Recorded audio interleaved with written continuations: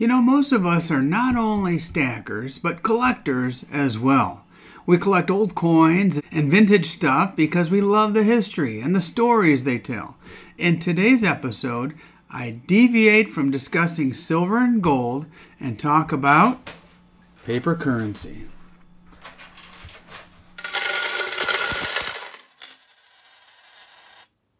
T. Hello, silver fans. This is T, and you're in the place to be for silver education, acquisition, and entertainment. And hey, today, before we get started on this paper currency that I'm very anxious to show you and get your opinions on, it is now time for my customary request for a like and a sub.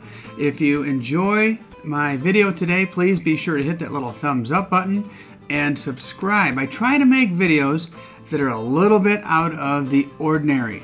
And I also encourage comments. Please tell me a little bit more about this stuff that I'm about to show you, because quite frankly, I don't know a whole lot about it. So I'm going to talk and share and ask you to participate by commenting. So let's start off with a definition from Webster's Dictionary. Fiat. What is fiat? Fiat is defined by Mr. Webster as money such as paper currency, not convertible into coin or specie of equivalent value. What that means, I believe, is it is paper that is not backed by gold or silver, simply a promise from the issuing government. So you've heard that term over and over on other channels, and mine included, fiat, fiat, fiat, and people talk about it with disdain. But fiat currency, of course, does have its upside. It's easier to carry this stuff around than it is to carry around gold and silver in your pocket everywhere. The big problem about it that everybody's talking about lately is that there's no limit to the amount that banks can print. And the central bank and the Fed has been printing lots and lots of it lately, and that's been a topic of conversation and perhaps a contributor to inflation and hopefully not hyperinflation. Okay, let's start with a little show and tell. This is 10,000 pesos, 10,000 pesos from Mexico, and I used to be in a habit of going to Mexico every other year. And so one of the early times I went in the early 90s, I cashed in my dollars and transferred them over to pesos. And of course, you lose a little in that transaction. But I was wowed. I was handed bills like this, 10,000 pesos. Oh my gosh, I could buy a lot with that. And in Mexico, your dollar does stretch farther, but this would buy maybe a Mexican blanket or a couple of t-shirts at the mercado, or maybe lunch for a couple of people. The curious thing was, the next time I went, a couple of years later, I want to say maybe 94 or something like that, instead of 10,000 pesos, this bill turned into 10 pesos, 10 pesos. So it went from 10,000 to 10 in a matter of a couple of years. Same bill, same style of currency, same back, same everything. The government just chopped off 3 zeros. Can you believe that?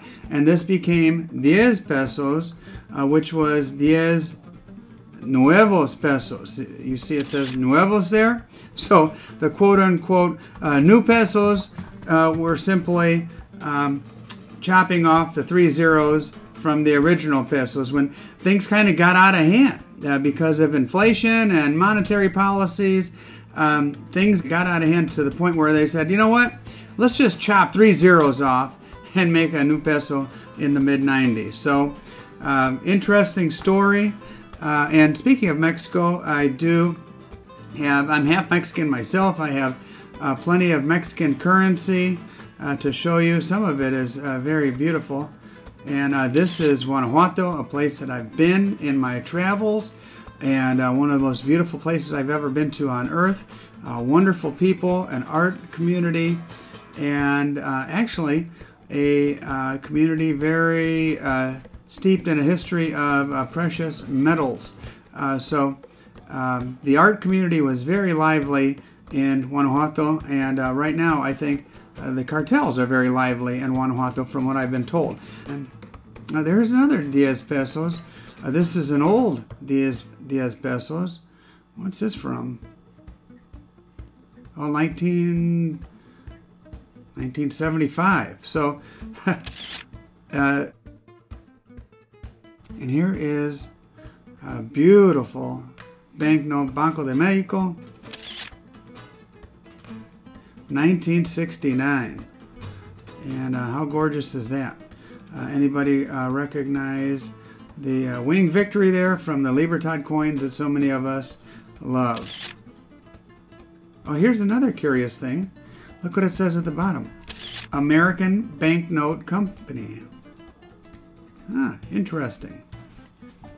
And switching gears here, look at old Saddam. This one is Bank of Iraq. I'm not sure where I picked this one up. 5 dinars. Quite a while ago, I, of course, started out as a collector, and I would go to coin shops and buy coins, and then sometimes stuff like this on the counter would catch my eye, and I would pick something up. Another Banco de Mexico. And some of this stuff is stuff that I picked up while I was in Mexico, very careful not to get it all crinkled up and everything, and would bring it home. One of the things about paper currency is the beauty and the interesting subject matter you find on the notes. And so as I'm going through here, if you see anything that you think might actually be of value, please let me know. Oh, and we were talking about inflation just a moment ago. I almost forgot when I was talking about Mexico that my next door neighbor and I were chatting over the fence, and he brought this out. Many of you have seen this, the Reserve Bank of Zimbabwe, $100 trillion. He picked this up just as a curiosity, and look at all those zeros. Goodness gracious. You've got a beautiful waterfall, and you've got a water buffalo, and you've got basically a worthless piece of currency because I doubt if $100 trillion amounts to very much at all in Zimbabwe these days. Who knows? Here's one from Kuwait. Interesting subject matter. Kids playing marbles there. A half dinar.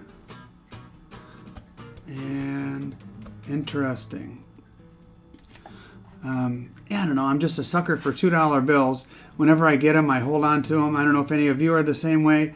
But this depiction on the back of the $2 bill, to me, is really, out of all of the United States currency, the most impressive and the most beautiful to me. Maybe that's why I keep them. But I've got quite a few of them. And here we go, another from the Middle East. What do we have here? Saudi Arabia with the palm trees there. And I think I showed you this one the other day. I picked this one up at the Gold Depot the other day. 1935 silver certificate, kind of representing when this could be cashed in for actual silver. Those days are long gone. Another Banco de Mexico. 1,000 pesos, 1,000 pesos. This is a beauty. And I've been there too, Chichen Itza. Those of you who go to Cancun, it's worth your trip from Cancun to Chichen Itza. And back in the day, when I was there, they would actually let you climb to the top. And I took some pictures from up there. I've been told that since then, they don't allow people to climb to the top of the pyramid anymore. But I had that opportunity, so you know I seized it. Well, here's more African currency. And there you go, Gambia. Then we go around the world to the Bahamas with the middle-aged queen there and a band on the back. More Mexican currency. Mexican currency tells a lot of history. And there we go, Banco de Mexico. This one's from Brazil. Dapper looking gentleman there with the interesting facial hair. And look at that beautiful artwork. It kind of makes me curious to learn more of the history. What battle was this? Or what event was this? And hey, look again. American Banknote Company. So we were making Mexican and Brazilian, probably other countries' currency as well. Now, I mentioned that I'm half Mexican. I'm also half Polish. And yes, I know what you're thinking. There couldn't be a better combination when it comes to food. And yeah, our holidays in our house, we have tamales and we have pierogi. And here is some Polish currency. And what's this one? I don't know. It's beautiful, whatever it is. Oh, yen. 1,000 yen. Very interesting there. And I have no idea. So maybe some of you who are watching this might know what this is. I really don't know. Interesting little character there. And back to the Cayman Islands with a younger looking queen. And some beautiful sea life on the back. Very cool. Then we go to Jamaica. And more palm trees. And a beautiful building there. More African currency. A young man there and a beautiful bird. And showing off their technology of the time, which was a big old satellite dish. Now this one holds a special place in my heart. Oh, look at, you have, looks to be a miner there. Banco del Estado de Chihuahua, which is, Chihuahua is the state where my grandfather is from. And there's the eagle with the snake on the back. And more from Chihuahua. Mexican cowboy.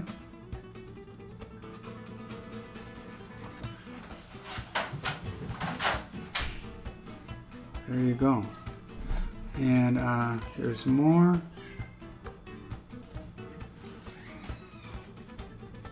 And oh, here's Brazil. Perhaps their version of Albert Einstein or some scientist of some sort. I see a microscope. Maybe he made an important discovery. And a beautiful building. Oh, there's more palm trees there.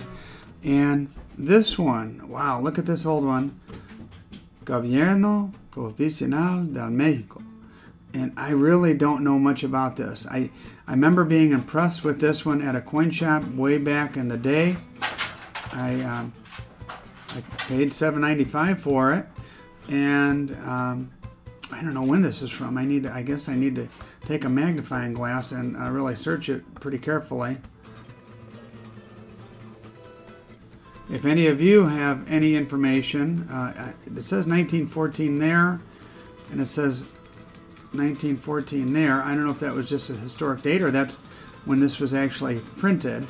But it is beautiful, and obviously it tells the story of the origin of Mexico, the two volcanoes in the back, the eagle on a cactus eating a snake, which was a signal to the people at the time that this is where they needed to make their home. And the Mexican people, what later became the Mexican people, were wandering and wandering and wandering, and finally that signal, that sign, was the sign that this is a place they need to put down roots.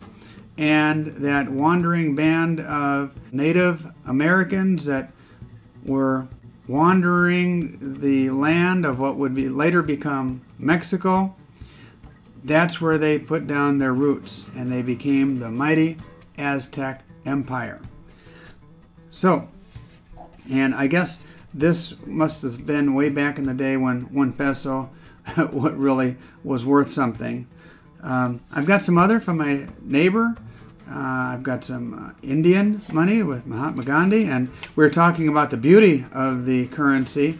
This one has a beautiful tiger and an Indian elephant on it. And my neighbor was telling me about these coming from the government in Mexico. These were issued so people could buy food with them. And so you get these, 20 pesos, valid during 1997, and you go buy your tortillas or your other food at the store with this little tienda check. Here's another one from my neighbor. Very stylish hairstyle there on this gentleman. Again, not sure where this is from. If it looks like an artist, I see paintbrushes there and a palette. If any of you know, please be sure to let me and the other viewers know. And so I won't go through all of these with you, but here, I think these might be reproduction of original states paper money. Georgia, 1777. Yeah, I'm sure these were purchased at a gift shop in Mount Vernon for $2. So obviously these aren't actual, isn't actual paper currency. But as you could see, this is what our currency used to look like way back in the day. Oh, look, $1. Continental currency. June 8th, 1777. So we've come a long way. And so it does beg some questions, though, as we talk about paper currency and we look at all this cool stuff. I guess the question is this valuable or not? Is this stuff worth collecting, worth saving? I think so, but you tell me, is it just going to kind of be lost and forgotten and not worth anything as time goes by? And I guess the other question is, will paper currency in general, will this stuff like this and like this and all of this stuff, will all this just go away? I was at Wrigley Field watching a baseball game and watching my Cubbies beat the Reds last weekend, and Wrigley Field is now 100% cashless. Even the beer vendors take cards. Imagine that. It's like the end of an era where you hand your beer vendor some cash and you get some change and you tell him to keep a couple bucks or what have you. Those days are gone. I asked the guy, like, when did this start? And it started this season. And he goes, brave new world, huh? And just kind of lamenting the fact that, time marches on and things change. So I guess the question is, will we be using paper currency? Will we even be using coins as the world marches on? Will we convert to some sort of Fed coin or some sort of cryptocurrency, whether it's issued by the federal government or we all just switch over to Bitcoin or what have you? Will we all just be trading credits from a card or, in some other way, shape, or form? I don't know, but this is a throwback to times of the past that I think needs to be appreciated. I think I need to get a binder to put all this stuff in and make it look nice. But I appreciate you watching. Please give me your opinions in the comment section below. And as always, I certainly appreciate you spending some time with me, T the Silver Stacker. T.